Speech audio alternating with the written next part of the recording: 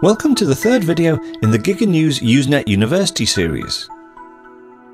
So far, we've discussed the basics of Usenet and Giganews and how to get connected to Usenet from various clients. In this video, you'll learn how to find newsgroups that interest you and subscribe to them for future sessions. Let's begin with a more detailed explanation of what a Usenet newsgroup actually is. A newsgroup is simply an online discussion forum where individuals can post and reply to articles viewable by all members of that specific newsgroup. Many individual topics have their own unique newsgroups where all relevant discussions take place. Conceptually, you can think of Usenet as similar to the World Wide Web, while newsgroups are similar to individual sites on the web. So how do you find a newsgroup to participate in? Because of the newsgroup naming conventions that have been part of Usenet for years, it's not difficult at all. Let's examine the process in our news clients. We'll start with Microsoft Outlook Express. In the left pane, select your news server. In the main pane of Microsoft Outlook Express, click the Newsgroups button. A new window titled Newsgroup Subscriptions will appear.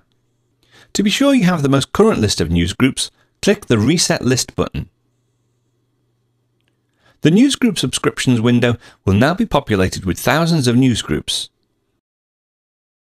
In the field titled Display Newsgroups which contain, enter the terms you wish to search for.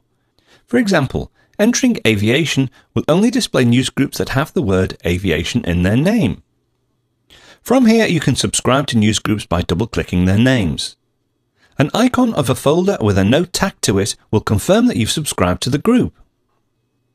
Once you've subscribed to all of the newsgroups you desire, click OK. The newsgroups will now appear in the leftmost pane beneath your news server. And that's it. Let's move on to Newsbin Pro. Click the Groups graphic at the top of the main Newsbin Pro window. In the Add Group dialog window, click Download Groups List from Server. If Newsbin has ever loaded a list of newsgroups in the past, you should also click Refresh the List. Enter the terms you wish to search for in Group Name filters. Checking the boxes above the search field will also filter certain criteria, and click Search to filter out newsgroups based on their names.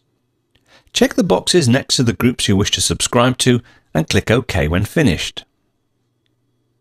The Groups tab in the main Newsbin Pro window will now display the groups you've added. Now that you know how to search for newsgroups you may be interested in, it's time to take the next step and watch our Finding Articles in a Specific Newsgroup video.